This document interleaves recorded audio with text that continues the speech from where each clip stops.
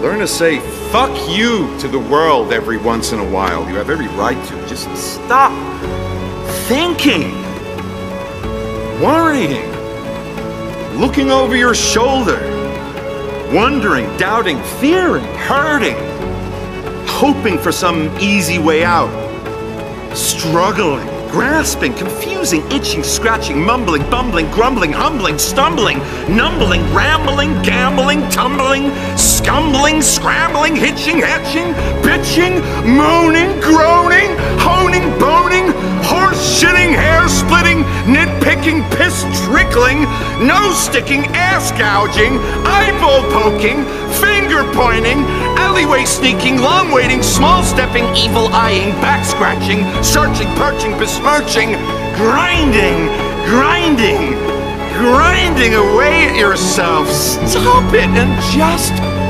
do! Make your own uncool. Make your own world. If you fear, make it work for you.